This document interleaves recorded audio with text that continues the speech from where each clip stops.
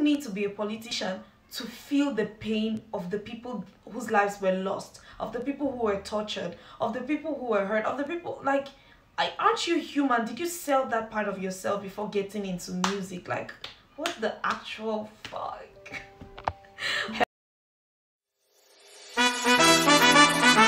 Da da da. Give me the mic, girl. Hello guys, and welcome back to my channel. For those of you who are tuning in for the very first time, you're very much welcome. Please do consider subscribing and checking out my other videos. For those of you who are returning subscribers, thank you so much for tuning in once more. Thank you. Like, you guys don't even know how much it means, but yeah, it means a lot. So thank you so much. Okay, so today I am representing Cameroon Babe full time. Like, I'm in my Kabangondo. I don't know if you guys know that song. That song Kabangondo. Yeah, I'm representing. I'm not from the French side anyways, but Cameroon is Cameroon. So yeah, today guys, I am going to be talking about the Anglophone crisis.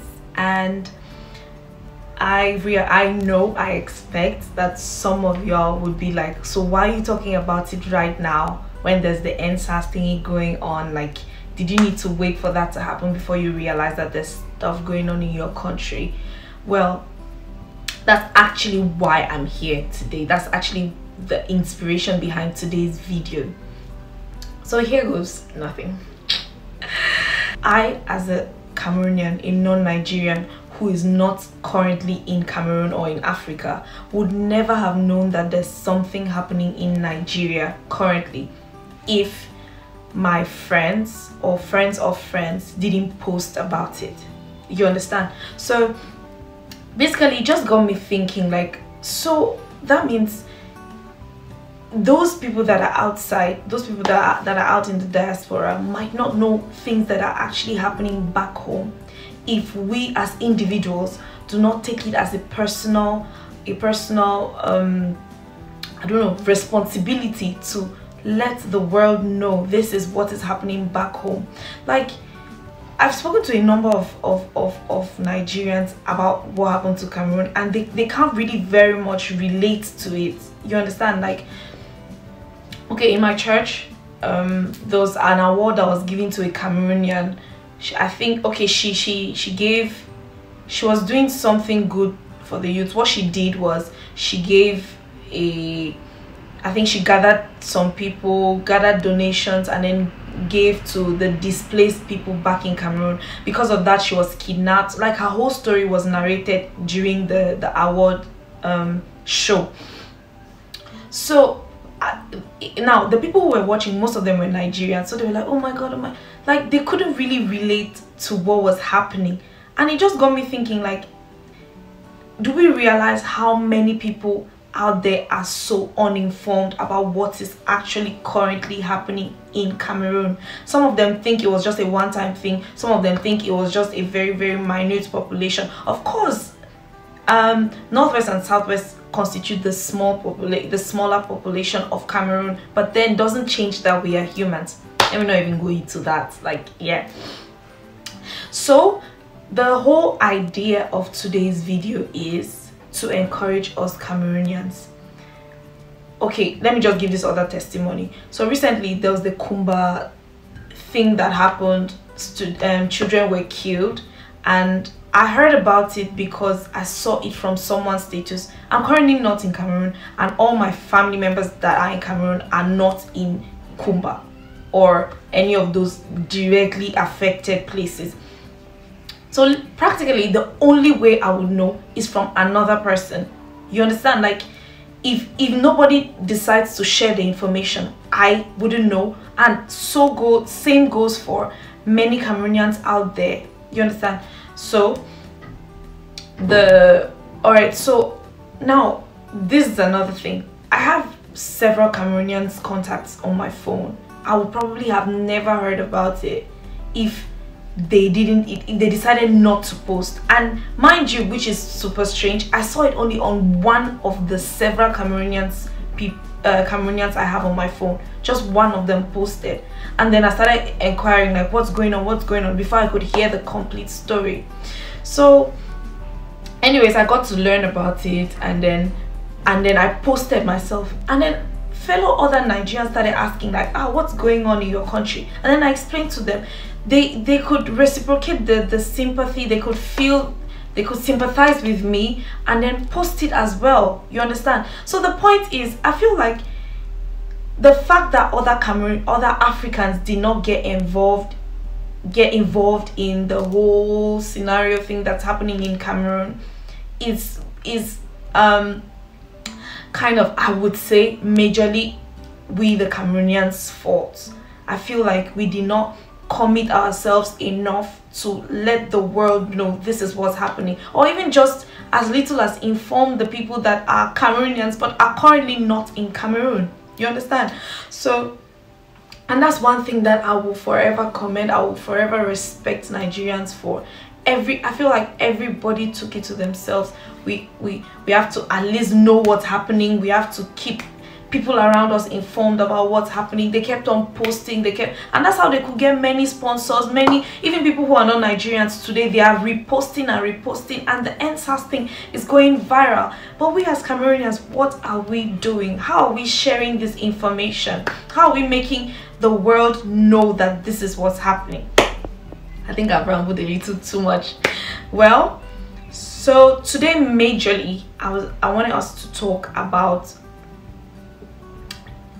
Cameroonian artists who sang about this Anglophone crisis. Just to add to that, I'd like to say, if you're an influencer, if you're an artist, whatever you are, as far as you have fans, you have people who look up to you, you have a say. You understand? Like, you have something you can say, and people be like, oh, this is an opinion we can begin to consider. You get? So it gets me thinking, like, if you're an artist, you have people who follow you and all, and then you do not even take out a second of your time to maybe just sympathize with the lives that were lost. And I'm like, okay, recently I heard okay, there was this guy who came up online and was saying, like, they tried to gather other Cameroonian artists to talk about the Anglophone crisis, but upon trying to get to them, they were like, oh please, we are not politicians, we're just entertainers. And I'm like, you don't need to be a politician to feel the pain of the people whose lives were lost, of the people who were tortured, of the people who were hurt, of the people, like, aren't you human? Did you sell that part of yourself before getting into music? Like, what the actual fuck? So guys, I went back to check to see how many minutes I have been rambling for. Turns out I've been rambling for already so much time. So the whole idea was for me to do a video about artists that have sung, Cameroonian artists who have sung about the Anglophone crisis, right? But I've already used so much time to ramble, so I'm gonna postpone it for a next video. I'm probably gonna post them with the interval of time between both videos is going to be very short, so you can easily find the next one. So if you're watching this video, please watch out for the next video, which is going to be about Cameroonian artists who sang about the Anglophone crisis. So now that we have that out of the way, I guess I can ramble some more. Well, I just want to say this whole thing that's happening in Cameroon is very hurtful, and the part that's even more hurtful is the fact that it is 4 years now. Like, I feel like some people don't even realize it is 4. Do you know how much 4 years is? 4 years of people living, God, 4 years of people constantly living in fear that someday some group of people might come in and harass them. 4 years of people constantly living in fear that any minute from now there's going to be gunshots and a stray bullet can catch someone that's important to you. 4 years of people not going to school. Oh, I'm first hand, I can totally relate to this one. 4 years My God, this is 4 years. Like, I do not understand if we do, like, I just want to say that I feel like some of us do not really realize how much time it has been. This is 4 years. That's so much. And not to overemphasize on that, I just want to say, well, the whole essence of this video is, please, Cameroonians, let's try and engage. Okay, before I go too far, there's this video I watched on Snapchat. I'm gonna add it. I screen recorded it, so I'm gonna add it for us to just listen to the girl. She was rambling as well, but I totally related to everything she said. She was majorly talking about the fact that we Cameroonians, we are so bothered about things that do not concern us. NSAS doesn't concern us. Of course, we should sympathize with our fellow brothers, but make sure that the sympathy you're showing for another person, you've shown it to your even self. Like, imagine a French person saying, posting NSAS, but they've never for once expressed care to their fellow Cameroonian brothers who are Anglophones. They've never shown care, they've never reposted. Yes, today is majorly about reposting, because that's the least you can do. You can't go into the streets to go and fight the soldiers, neither can you go into the streets to go and fight the Amber Boys. You can't do any of those, but you can as well just let the world know that this is what is happening. You do not know where help can possibly come from, but at least inform people, inform those who are directly connected but that are uninformed, inform those who are not connected but that can do something, inform those who cannot do something. Let them just know this is what is happening in Africa, in Cameroon. Okay, just make that little effort. Take it to yourself. There are some people who would say, okay, I don't want to be a bearer of bad news. Totally understood, but how about being a bearer of information? Just inform someone. I'm not saying you should go and start posting people's the head that was like disconnected from the body, or the legs that was cut off. Don't do that, please. Jesus, you don't want to give somebody a heart attack, but at least post, I don't know, a flyer. People usually do those things, you know. Post a flyer, post something, do a write-up, express your care, let someone else know that this is what is happening. You understand? Like, just do that. It is really as simple as that. Let me tell you something. The French speaking part of Cameroon, they don't give a shit about us. Whew, I feel better. I had to get that out of my chest, because the French speaking part of Cameroon, they don't give a shit about us. Like, I have French speaking people that I literally had to cut off because we do not have these conversations. We shy away from them. I get it. Some of them are like, I don't know what's going on. Like, yeah, I'm trying to educate you, but you just don't want to listen. Now I feel like to fight. They don't want to listen, like they don't care. And then you want us to be united where you really don't want to share our crisis, like you don't want to share our pain. Like, now I'm pissed. Now I'm fucking pissed. If you're a French speaking person and you do not talk about the Anglophone crisis, fuck you. Fuck your entire family and your entire generation, because you guys are going to rot in hell. I said it. Oh, I feel better. And it's crazy because when you even try to educate these people on the things that are happening in the English part, they're going to tell you that you guys didn't strategize well. Okay. We didn't strategize well. How are you helping? Like, how are you helping? Now, Nigeria has their problem. Like, my Nigerian folks, like, we're really praying for you guys. We hope that it doesn't get to where we are today with our country, because we've been here for 4 years, no change, nothing. But every Cameroonian, people they will never ever post about Cameroonian crisis. Now then they post SARS. If I ask you the full meaning of SARS, would you tell me? Most of you don't even fucking know the full meaning of what SARS mean. But you're there, you're feeling free to post. Some people are like, just because it's not happening to us or we have our own crisis doesn't mean that. Let me tell you something. Nigeria is the freaking closest country to Cameroon. When they had problems with Boko Haram, they sent our military people. My brother, my fucking brother, had his hand cut off because there was a gun, a bullet in it. So what the fuck do you mean by, oh, we didn't know about the crisis? You fucking knew, you just chose not to talk about it. There's a hashtag going on right now. and Cameroon crisis. Go to Instagram, go to Facebook, post whatever thing you want to post. It might be your picture. You can post your boobs if you want, you can post your dick if you want, but put the hashtag and Cameroon crisis, please.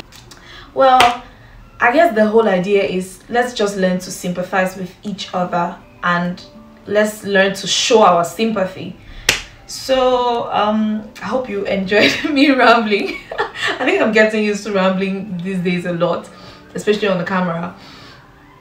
But yeah, I hope you enjoyed. Please let me know what you think. Just let me know what you think concerning the whole Anglophone crisis and how it relates to the NSAS thingy, and how we ourselves, even we who are directly concerned, are not putting in the work that we need to put in. Just let me know down below. I recently learned there's a hashtag that's going on and about, end Anglophone crisis. Yeah, end Anglophone crisis. Please just search it, post whatever you like on Instagram, post whatever you like on IG, I just said Instagram and IG in the same sentence. Post whatever you like on whatever social media platform, but please take out the time to just hashtag. Just let's know something is okay. Let me just give this little demonstration. Imagine there are 10 people. There are 10 people coming from somewhere, and then they're going to a different place, right? And then but something bad, they're going to a different place because something is pursuing them at where they're at. Now they go to this different place and two of them start telling people, oh my god, there is maybe, let's say, war or kidnappers or rapers back where we are from, and that's why we're running, right? Two people are saying it. Two people are saying it so seriously. They're trying to inform people like, oh my god, there's war where we are from. But the remaining 8 of them are just not saying anything. What do you think will be the reaction of the people who are listening? They'll be like, okay, this can't be serious. If just 2 people are complaining, then of course it's not serious. Probably these people just made it up, or they're just sick, or they're wacko, they need therapy. But if all the 10 of them put it upon themselves to inform these other people, they'll be like, oh, something is actually happening. Because if majority is complaining, then we should totally look into this. You get it? So I think it cannot be overemphasized. Let's just do what we have to do. It's just take it upon yourself as an individual. It's as little as that. Post it, tell someone, inform people. Maybe you're not directly concerned, directly affected, but there's someone that you care about that is directly affected. What are you doing to help that situation? Okay, maybe you don't want to send money, probably you're broke or just stingy, but at least tell someone who can. Just tell someone, tell everyone, tell anyone. Okay, yeah, enough rambling for this week. Hope you enjoyed this video. Thank you so much for watching, and my heart goes out to everyone who is directly connected. Yes, my heart goes out to all of you. I live in fear as well, because I do have loved ones back home who I know are directly affected. Yes, so I do live in fear as well, and my heart goes out to all of you. Yes, I do pray for you all the time, and I hope this crisis, this fear, this bloodshed gets to end sooner than later. So please let us pray. I think that is like, of course, everything that's happening in Africa right now is just a sign that Jesus is coming sooner. So you might want to get your life straight and accept Christ if you haven't yet, because you don't want to stay behind after the rapture actually occurs, because what we're seeing is going to get worse. So yeah, stay tuned guys. Hope you enjoyed so far. I love you.